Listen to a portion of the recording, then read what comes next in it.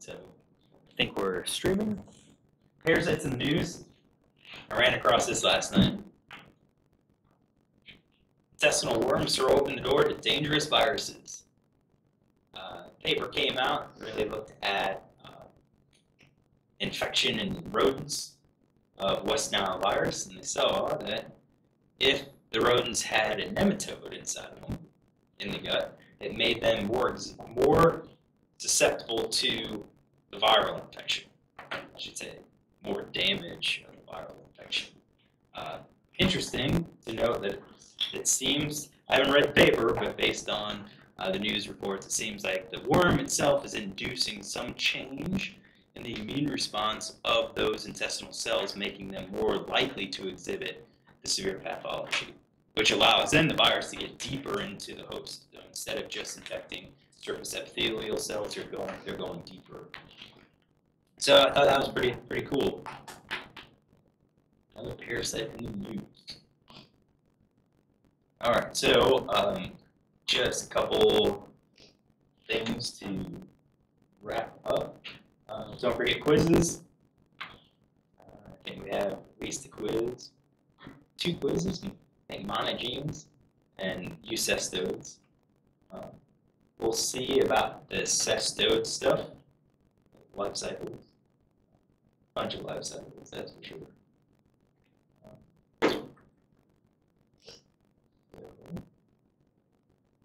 We are here. Talked about the life cycle of tetanus. So first, any questions?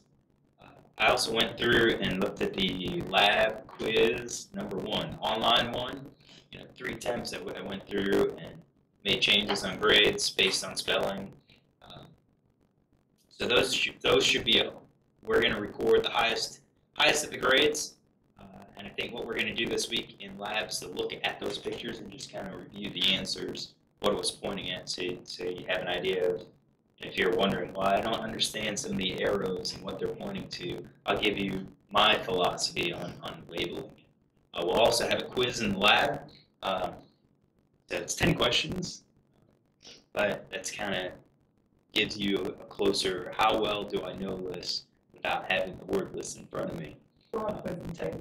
Yep. Yeah, so I'll get it set up, and then you have to take it before you leave. But no, again, on Monday and Wednesdays I have class at 5, so you can't start it at 4:50 and then end later. You have to be done. So we'll get that set up. Still planning for the practical next week.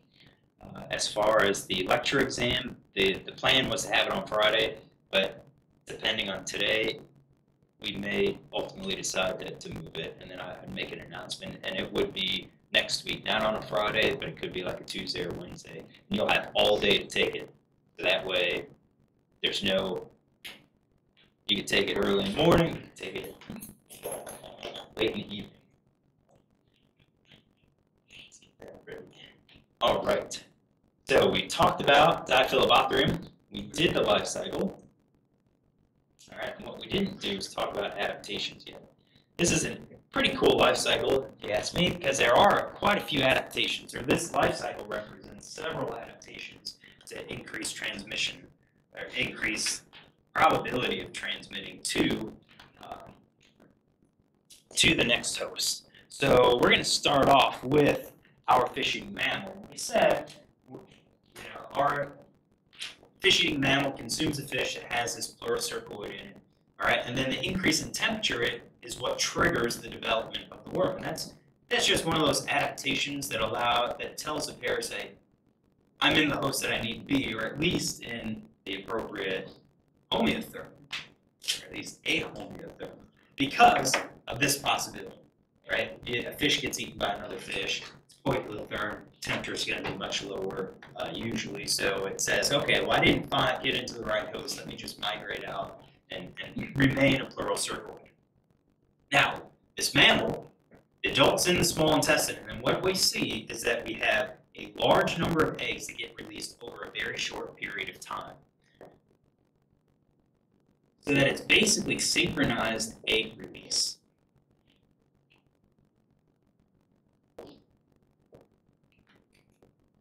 So in terms of the synchronizing, we're synchronizing it with the life cycle of the host. We're dumping a ton of eggs into the environment all at the same time where our intermediate host is going to be most abundant. So our copepod hosts, they increase population sizes in the spring and then they tail off late summer and fall. We want to, if we're trying to increase our transmission to these guys, we want to have the eggs get released while these guys are still out there. So if you're dumping a small number of eggs over a long period of time, yeah, you're going to increase your chance that you get there, get into a host. However, you get into these copepods that are fairly short-lived, only a few months is about all they live. Some of them, 1 month lifespan, that's it. So you need to get in there and then have these guys get consumed by a fish. So we dump them eggs all out at one time, one short period of time. They go out into the environment, and then the eggs aren't going to hatch until they get their light hue.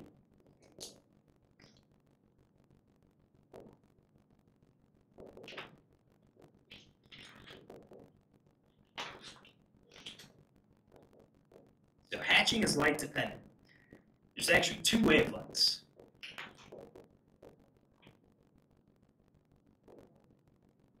That it's looking at.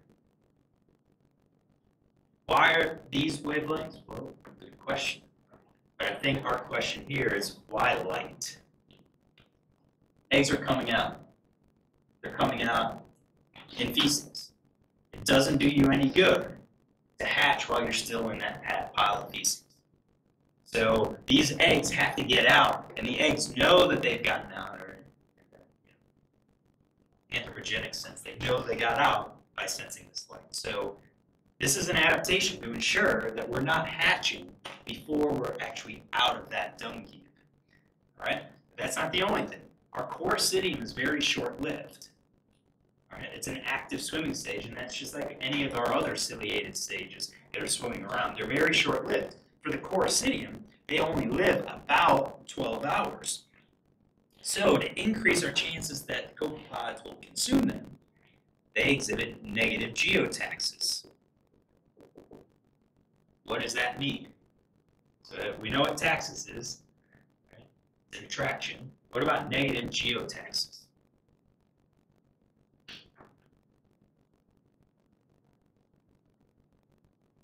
They move away from the Earth. They move away from the Earth. Do you know what they're sensing? What? Magnetic fields. Gravity. So they're moving against gravity, which you get the same response as positive phototaxis, but it's a different stimulant. So if you have positive phototaxis, you shine a light on one side and they all swim towards it. But negative geotaxis, they're going to swim up. They're going to swim up. So you can kind of fake them out by like generating your own gravity, mind you. But yeah, they swim up near the surface. Why do they swim near the surface? Because that's where copepods are feeding. Copepods are feeding up in the water column, up near the top. They're going to be feeding on other smaller organisms, other plankton, zooplankton. So we've got synchronized egg release, hatching that's light dependent, needs a source of light, and negative geotaxis. All of these things working to try to increase your transmission success. And then probably the other thing is this, use of paratenic hosts. Because what we're doing is accumulate our parasite into these larger hosts.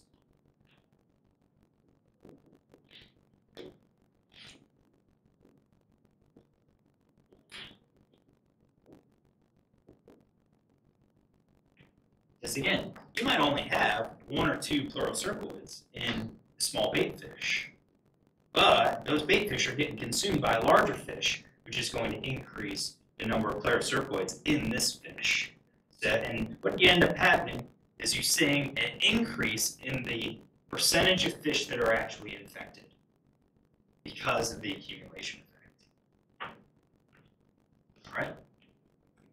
Questions?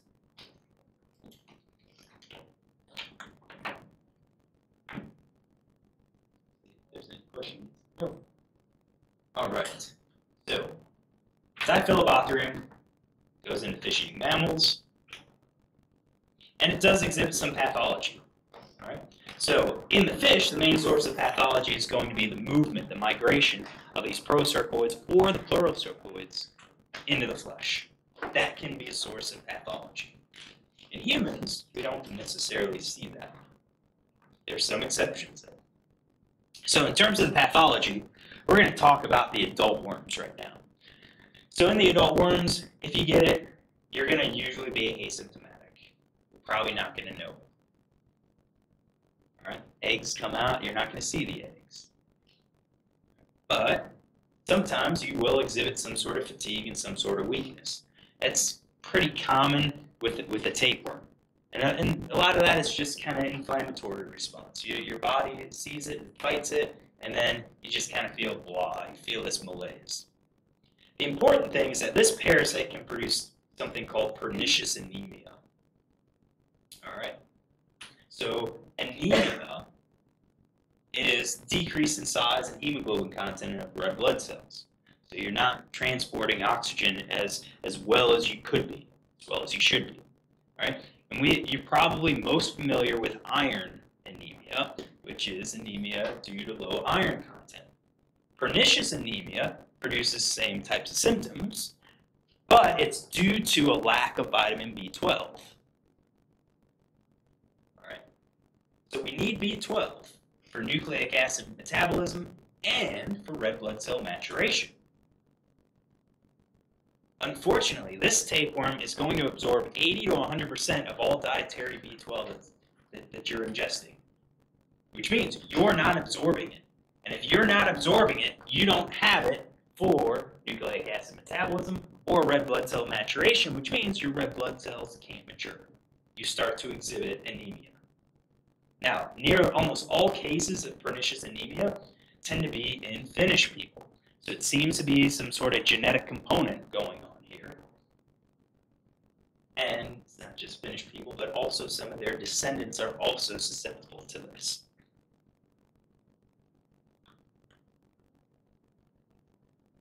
Other types of B12 inhibitions would manifest the same type of symptoms, which weakness, fatigue, low red blood cell counts, low oxygen saturations. Are they like identified specifically in like Finnish people, like the connection that's like causing them to be more susceptible than other people? I don't know. I want to say that I think part of that is they tend to be less able to absorb low amounts of vitamin B12. Because again, the tapeworm's going to suck up to 100%. They can still have a small amount. They might have some genetic that is hindering their ability to absorb the B12. But yeah, you're likely to get it.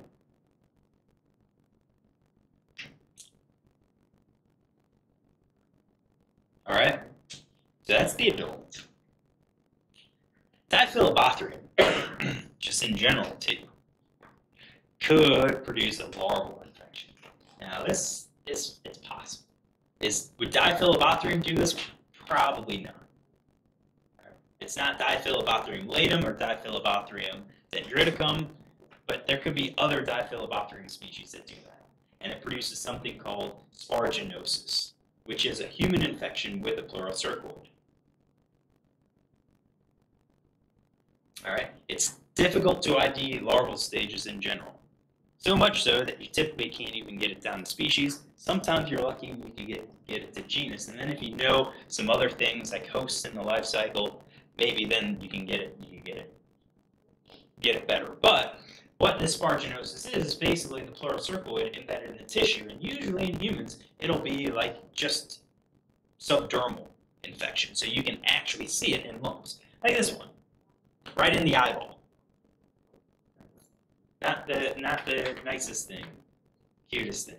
This is one of these, of all of the nightmares that I have, minus the one where I like wake up and I realize that I'm not just late for class, but like I haven't been going to class for the last several weeks and we've got a big midterm. That's like the worst. The next nightmares are looking and seeing parasites in my eyes, all right, or seeing them come out of my nose or my mouth. That's it. nightmare number 2. All right, so how do you get this? You can get this a couple different ways. One is accidental consumption of copepods with the procercoids. So going back to our life cycle, if we had accidentally consumed some of these, it's possible that pleurocercoid migrates or develops into a pleurocercoid in our muscle. And again, highly unlikely to be Dendriticum urlatum, probably some other Diphyllobothrium species. Second way is if we act kind of as a paratenic host. So if we eat these hosts, insufficiently cooked amphibians, reptiles, birds, mammals that all have pleurocercoids, it's possible then that we can get it. Again, it just migrates into our tissue. So, raw snake is popular in China because it can cure a variety of illnesses, or at least that's the belief. And that's where you see some of these is in China by those individuals practicing, like herbal medicine.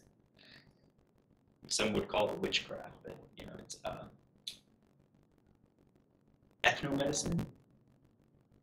Would that be? I think the term ethnomedicine. Like it's specific to ethnic group. Yeah, passed down. I can't imagine that works. I think probably the grossest one is this third one, where you have the pleurocercoids that are alive in flesh, and then you use that flesh and slap it on an open wound, and the pleurocercoids actually move from that dead animal into you. All right, so when does that happen? Pulses of split frog or flesh of vertebrates applied to skin ulcers or inflamed vaginas or eyeballs. I mean, that's, again, another, you could say, a home remedy that was, some people believe in it. If you watch baseball season getting underway, you watch The Sandlot, kid gets hit in the eye with a baseball and they slap a big steak over his eye. Now imagine if there was pleurocercoids in that steak. It's possible that pleurocercoid moves into his eye and it's a completely different movie at that point. All right. So pathology is subdermal lumps, minimal.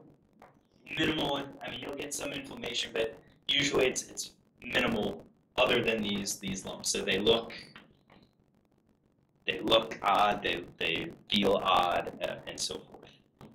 I will note that proliferation, so taking these pleurocercoids and asexual reproduction, could happen.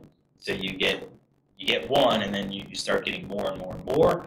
But thankfully, in this group, that is rare. Proliferation of these larval stages is fairly rare.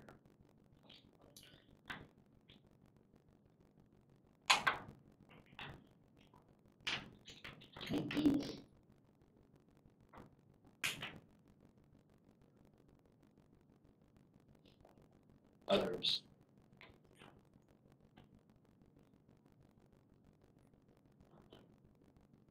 Parietal pleural. There's your pleurocercoid in there. You can see some other images. Typically, removal would be surgical in order to see these things, get these things out. And again, you're looking at pleurocercoid stage, depending on how big. It could be big, be fairly small. All right. Is there any way to get rid of the other than surgery? I don't know. I believe surgery is the first response. All right.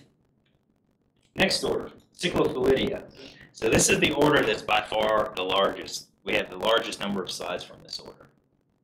All right. Members of this order have acetabular scolets, usually with 4 suckers. In this group, the parenchyma is clearly divided. We're going to have a distinct medial region, so interior region, and then you have an extensive cortical, outer area.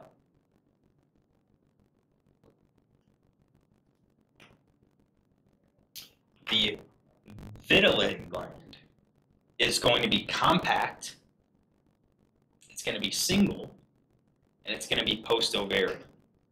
So at least in our species, the size that we have, our ovary is going to be bilobed, and then posterior to it, you'll get this dark staining structure. That is the vitelline gland.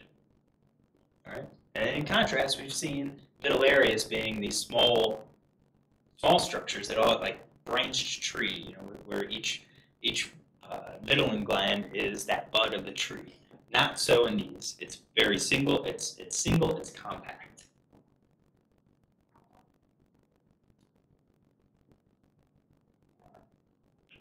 With the scolex, we typically have an armed rostellum, which means we've got this structure at the top that has hooks. Right. Could be movable, could be, inverted or retracted, or it could be fixed. And again, we have slides to see these armed rostellums. The general pore in our pseudophilidians was midline, usually midline. General pores here are all lateral. They're all on the side, one side or the other side, or in some worms, they alternate. Regular alternating or irregular alternating. So you might have 2 or 3 on the right side and then 1 or 2 on the left side and so forth. And I think we do have, I've seen it, I'm trying to remember if we have a prepared slide for this. Most of these tapeworms are in birds and mammals. That's their definitive host.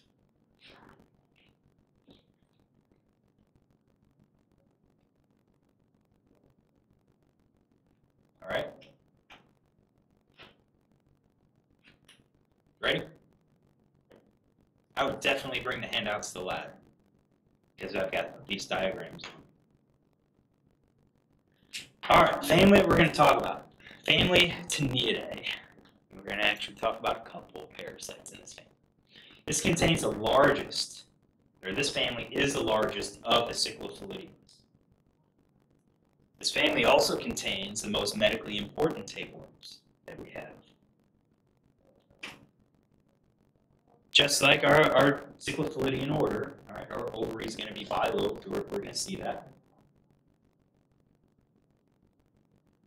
And our metacestode, so our larval cestode, our larval tapeworm, is going to be some type of bladder worm. So the worm's going to have some sort of bladder associated with it.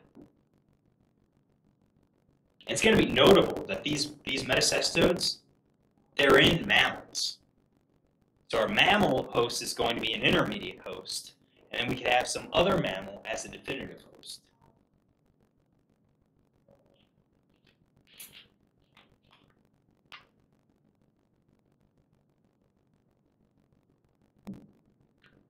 And again, I have the diagrams because it shows we have Taenia in the lab, so you can kind of see the structure of the proglottids,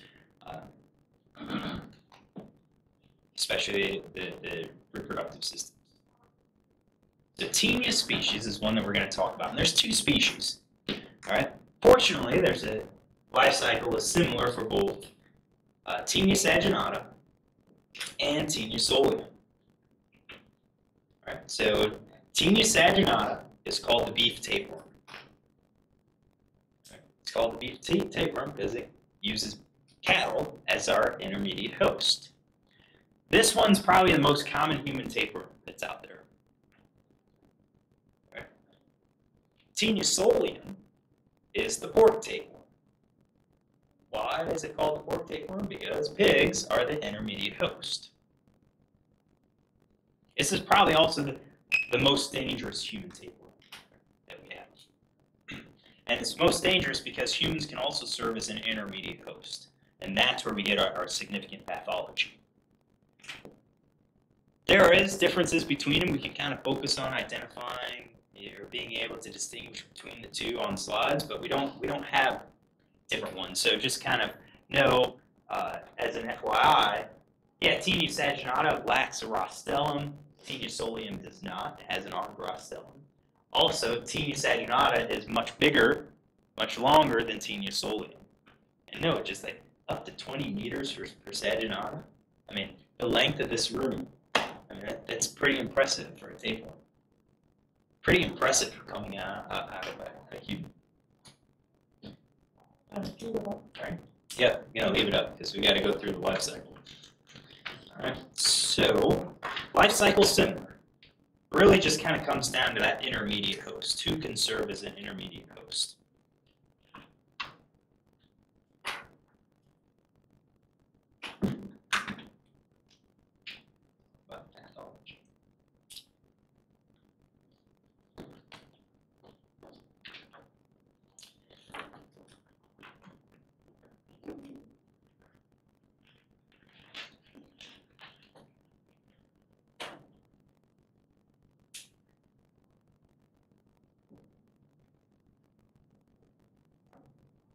Alright, so we are diagramming the life cycle of Taenia. Taenia's confused. Alright, these are human parasites. So our human is going to be the definitive host for us. Alright, our adult's going to be in the small intestine.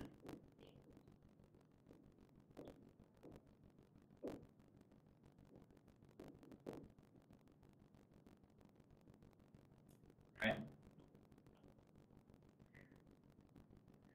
So we're going to have apolytic release, which is what?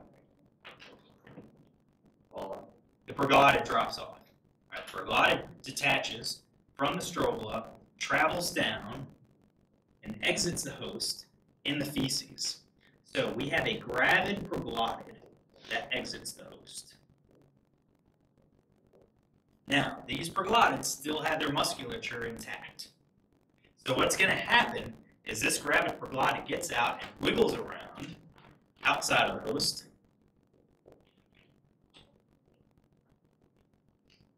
until it gets out of that feces, gets out of that dung heap. Once it does, then it is now exposed to the environments, where it then desiccates and ruptures.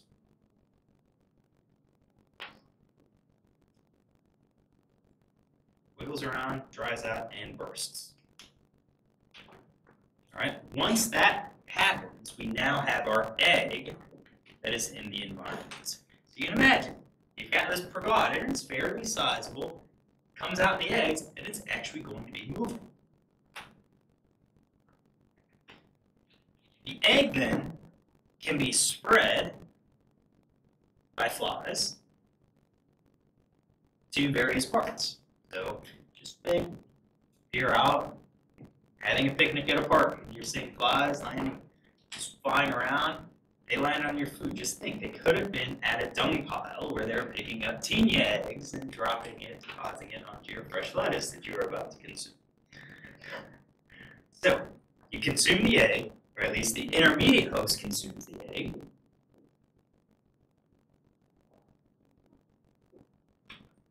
Where our egg then hatches to release the oncosphere. So that is in our gut. It's in our gut. It burrows into fat and muscle tissue, where it develops into a cysticercus.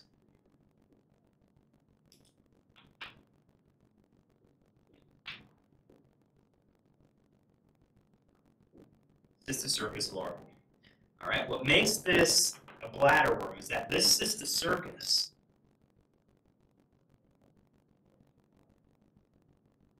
has an inverted scolex. And then you've got this bladder behind it. All right? That's our cysticercus type. Now, our intermediate hosts just kind of depends on the species.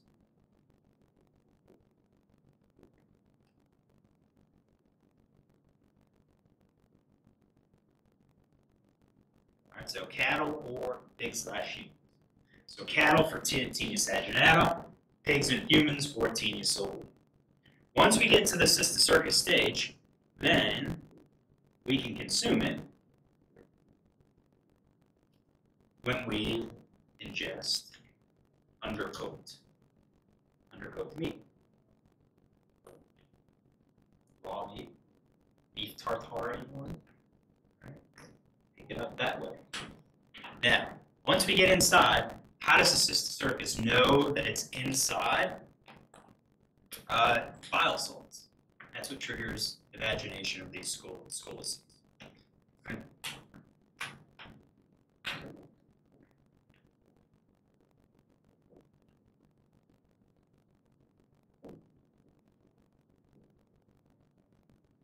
So bile salt triggers evagination. We're producing it. And that triggers development to the adult.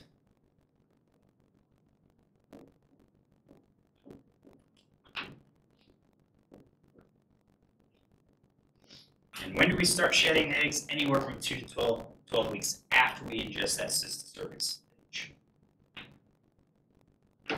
Now, if you cook the meat, you're good. All right? Cooking will kill these parasites. No problem. So, question on Taenia. So, the major adaptation here is the fact that these proglottids actually have muscles, intact muscles, and they can wiggle around, and get out of that. Not just get out of the feces, but actually move off of that feces and possibly onto vegetation. Vegetation that our cattle or pigs could feed. All right, so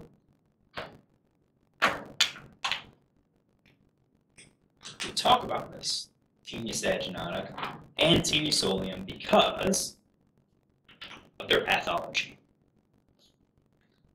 Pathology that we're going to see depends on what stage of the parasite. Are we infected with the larval stage, or are we infected by the adult? So if we're infected by the adult, generically it's called tinnitus. Right? And its pathology is going to be similar to any other large adult tapeworm. So most of them are asymptomatic, and then occasionally you have these minor to moderate symptoms, which could include, which could include dizziness, fatigue, abdominal pain,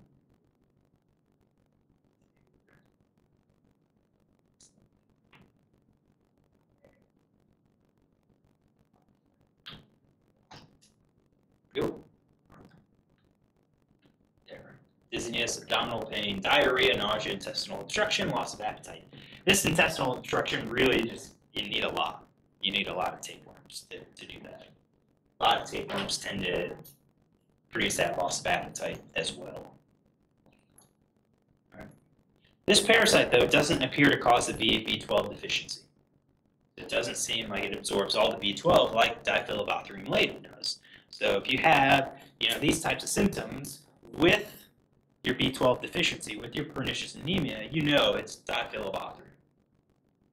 All right? But if you don't have that pernicious anemia and you have just these symptoms, you could have any of the adult tapeworms. You could possibly even have some of the nematodes as well. Now, there is one added thing, and it's not necessarily significant physiological effect, but more of a psychological effect. And that is, how do you respond if you see these proglottids and they're actually wiggling? Because there's nothing that says it has to wait until you actually defecate. Those proglottids can find their way out their own. So if you can, just a tingling sensation or a movement, a funny feeling, and then all of a sudden you look, take a glance and you see a wiggling proglottid. Think, oh man, what's the psychological effect? And nematode can also do something like that where it can come out. Again. That sounds like the fuel for nightmares. Right? It is, yes. So, I told you, it's not going to hurt you, physiologically, but gosh, emotionally, that is freaky. That is freaky. All right. So that's the adult. The real bad one is if you get the larval stages. So if you accidentally ingest these eggs, then what will likely happen is that you develop a disease called cysticercosis. And that's the infection with the cysticerca, or the cysticercus larvae. All right. Now, this is only for Taenia solium. We're not going to get infected with Taenia saginata. So this is strictly Taenia solium. Now, your symptoms and the severity of these symptoms all depend on where those cysticerci go. Where does that oncosphere burrow itself and get to, and then develop this into the cysticercus? So if it insists in like skeletal tissue, skin tissue, and the liver or the fat, you're going to likely have minimal pathology. You will have some pathology, all right? Especially if you go like skeletal system. If it finds its way in the bone marrow, you can have possibility of having some necrosis happening just due to the pressure buildup. Same thing with like the liver. All right, but it's going to take several in that same place. It's going to have several in that same place to do that. If it goes to the eye, then you could cause blindness. All right, and that specific one is ocular cysticercosis. That's what it's called. So the oncosphere goes there, develops into the cysticercus in the eye, and what ultimately happens is you're causing irreparable damage to the retina, iris, or the choroid. Fix that too. Actually, what I should have done is download the new file because I caught these earlier. Fix all this stuff. All that I can remember right now. So irreparable damage to the retina, iris, or the choroid. And the choroid is just that vascular area of the eye between the retina and the sclera. Those of you that had anatomy probably recognize that term. Maybe that brought like nightmares to you, saying those terms again. All right, so blindness, kind of bad. I'd say the worst is this last one. Neurocysticercosis. That's where our cysticercus larvae develop in the brain. And unfortunately, it's rarely diagnosed except at autopsy. I mean, there are chances where you can see it, where they catch it, but a lot of times there's really nothing we can do about it. So the symptoms is seizures, cerebral nerve palsy, stroke, paralysis, and ultimately death. And this is just kind of a cross-section of a human brain. To show each of these is cysticercus larvae. And that's in one section. So you can imagine, you've got all of these. Think of the inflammation, the pressure that's developing. Ultimately, you're having disruptive nerve signaling causing cerebral nerve palsy and the seizures. Possibly then you start causing blockages, leading to stroke, and then ultimately paralysis and death. I left off coma here. Coma typically would precede this spot.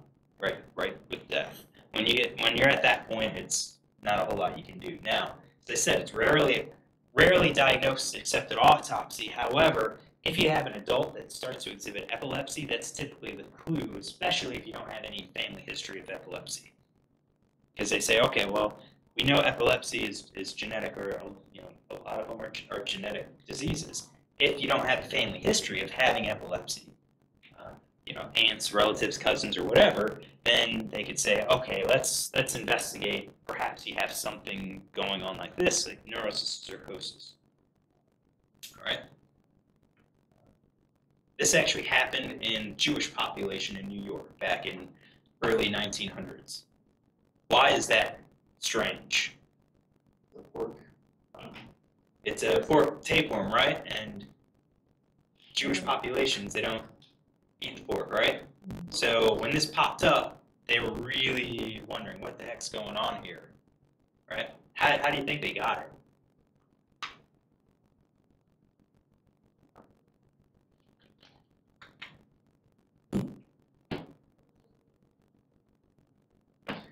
Say in this population, it was more affluent Jewish population. No, I mean, if you eat raw pork, you just get the adults. It's even worse than that. Their cooks and kitchen staffs weren't Jewish. Oh, They typically raised rooftop pigs or whatever. Pigs had it. They were infected. They were shedding eggs, and then you're preparing food, distributing the eggs. So yeah, there is a book is called New Guinea Tapeworms and Jewish Grandmothers. So if you're curious, it's entertaining read. Treatment. Yeah, we can treat this, except in a few cases. All right, so typically you take some drugs, it'll kill off the cysticercus larvae, but there are exceptions. So ocular cases, you typically can't treat with drugs because the death of those larvae will induce an inflammatory reactions and ultimately permanently damage the eye. Same thing occurs if these are in the brain ventricles. So again, death will induce inflammation and ultimately kill the host. So, in those situations, in the ocular cases, they do have success in surgery. Same thing with the brain ventricles. Sometimes they go in and surgically remove them if they think that that would help the patient. Other times, sometimes they just look at it and say, look, you only have a couple there. They don't seem to be spreading. We'll monitor it. If it doesn't get worse, we'll just live your life. So, not the greatest. Questions?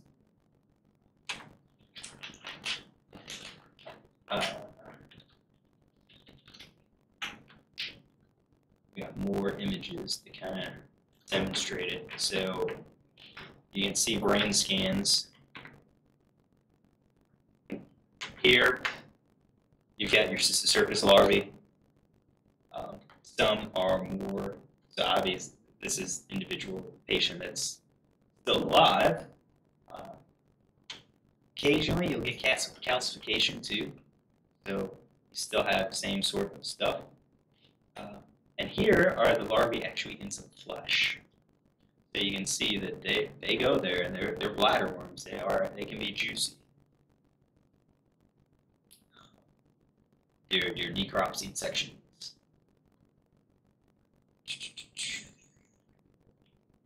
Image. Let's see if we not a big image, but you can see them, scoliosis and so forth. All right, so not the greatest thing to have.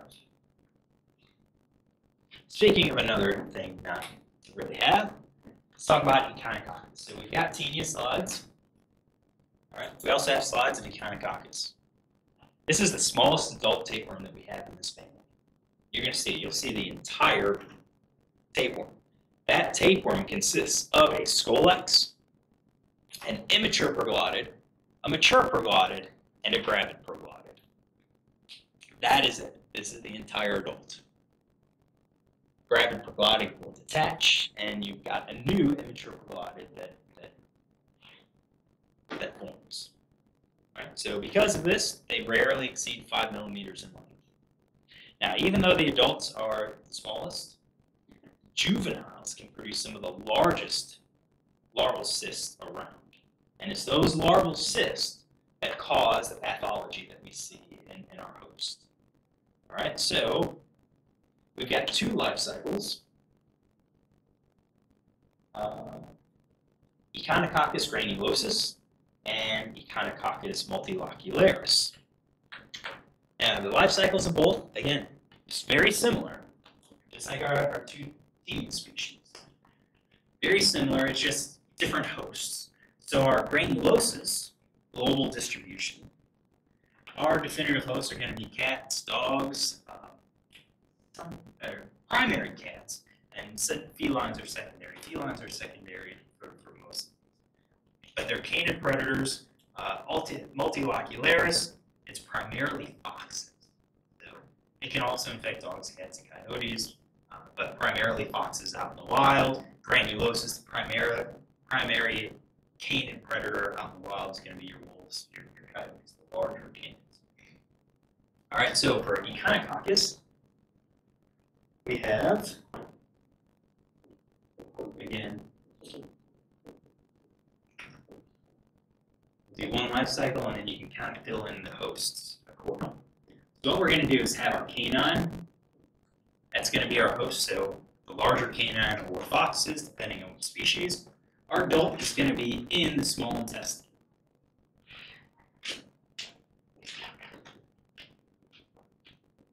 And as I had mentioned,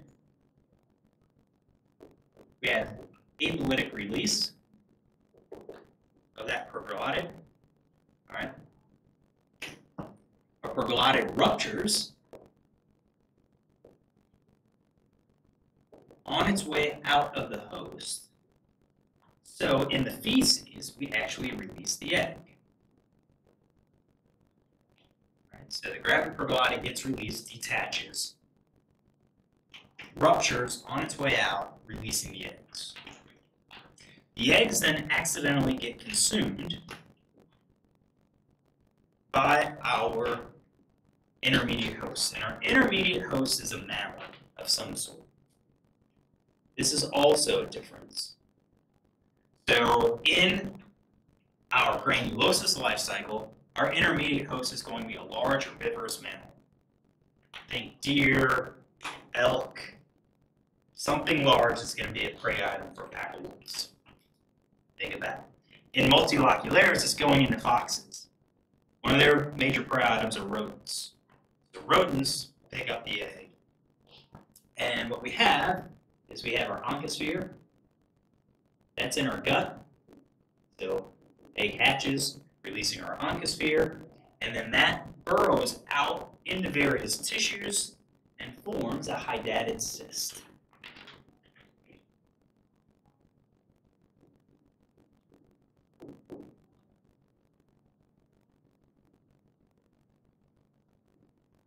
Forms a hydatid cyst. Once we get to that hydatid cyst stage, then we can get consumed by our definitive host, where we start having development. Now, we start seeing egg production in about 2 months. It takes about 2 months for our hydatid cyst protoscoloces to develop to the adults, where we start making eggs. And then our adult's going to live 5 to 20 months. That's different for Taenia. Taenia lives in years. So I will note in this life cycle, those hydatid cysts could be considered a pretty significant adaptation to increase transmission.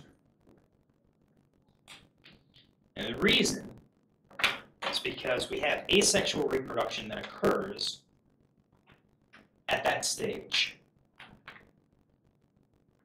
Right? It occurs in that stage.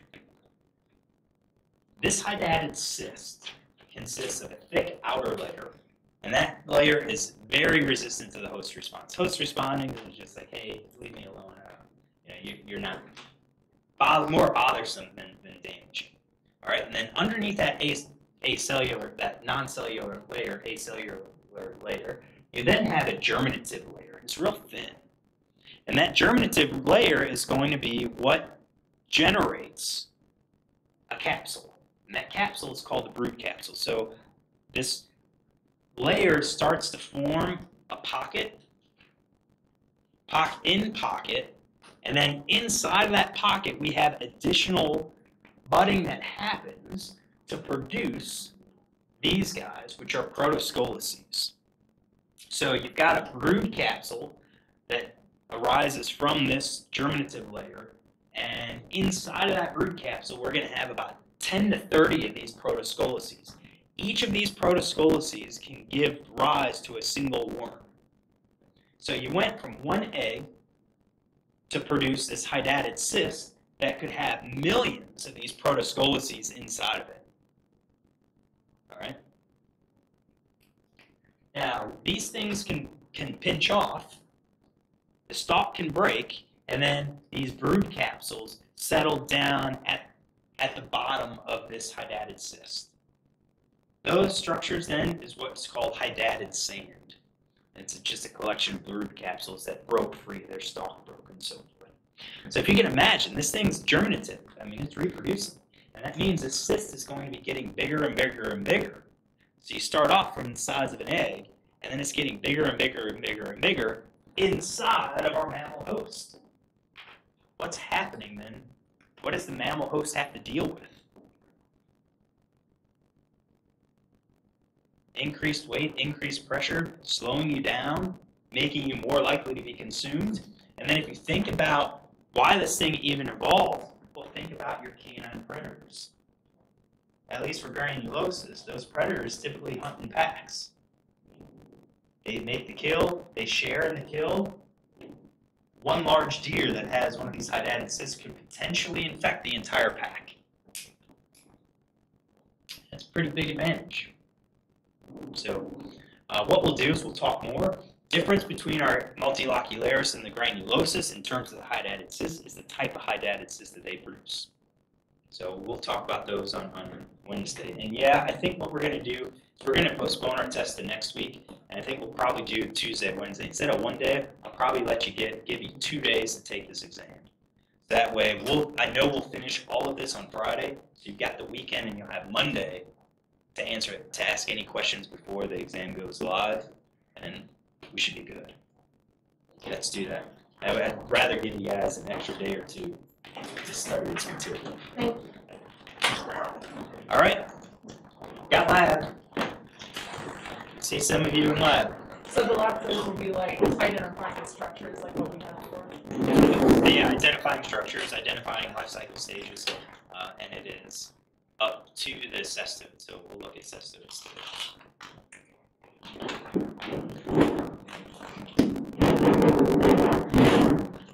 Should have also said, I have grade scope folder. So I don't know if you had to notice that you were automatically enrolled, but those lab quizzes, I'm just gonna scan them in and let grade scope handle them. I still have to check groups, but we'll try that and see how it goes. Another quick question. How would be the best way to do studies with a correctionality? I don't want to say we're learning too much, but I don't like Yeah. There's some similarities among the two of them that I would really use Yep. with this, but there's different technical terms. So how would be the best way to study the material? I would diagram the life cycle and get to the point where you can diagram it and name. These are the most this is where we're going. Okay. So I'm just gonna write over and over and over. Probably. Okay. Yeah. Well, words, so I'm It's just- yeah, because repetition, when you get to the point, you'll know. Yeah. Because I You know got that some of them, a lot of them, it has the same thing, it's just that the hosts are different, which that's not hard, but the different species with the different classes and orders and all that stuff. Yeah, Get my brain all in one blob. yeah, I've been thinking about that too. We always had to diagram the life cycle, so draw the life cycle out. Each life cycle is worth 10 points, but I always gave you a choice. So here's 2 life cycles, pick one and diagram. I can't really do that here, but what I might be able to do is break it up. So second part of the exam is the life cycle part, and have questions. Say 30 questions, 30 points, but instead of counting it out of 30 points, counts it out of 20 points. So that way it kind of balances that. I know there's a lot. So Well, there's going to be more details on the test as we get closer. But yeah, I think it's probably best to do it next week. So quick question regarding research. So